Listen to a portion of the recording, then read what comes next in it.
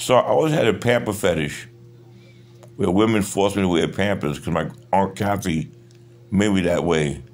Now the federal government uses a guardianship case with Rob Zeppelin and men involved where they doing it for me because they say, well, you know you really like being treated like this, and they made it like you got to do dialysis now, like in Pampers.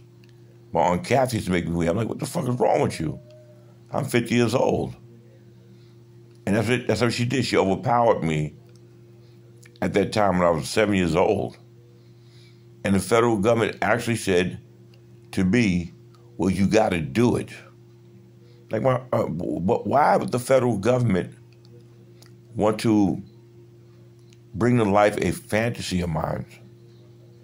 What the fuck is the federal government using their resources with men involved? You know? But because I had a parent, the state put my mother Harriet on Haldor, and then my father handed me over for a little while to my grandfather with his German wife, which was like, those were not my parents per se. That's when it started. And they made me wear Pampers. Now, white boy Rob Zeppelin, they're like trying to do the same shit. We make decisions for you. And she used to make me eat applesauce with a bib on. And they're 50 years old. Why would the government bring this shit to life at my expense at 50? Using government resources.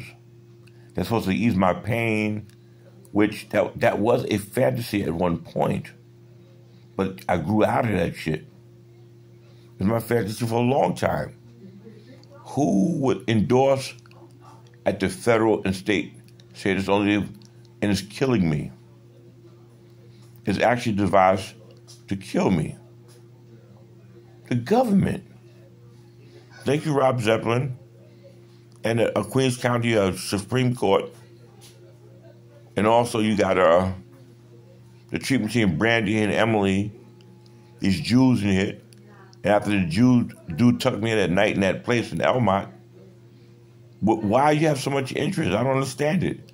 Use a police department just to act like you're putting Pampers on me, a dialysis machine. You people don't know what the fuck you doing no more with guns and shit.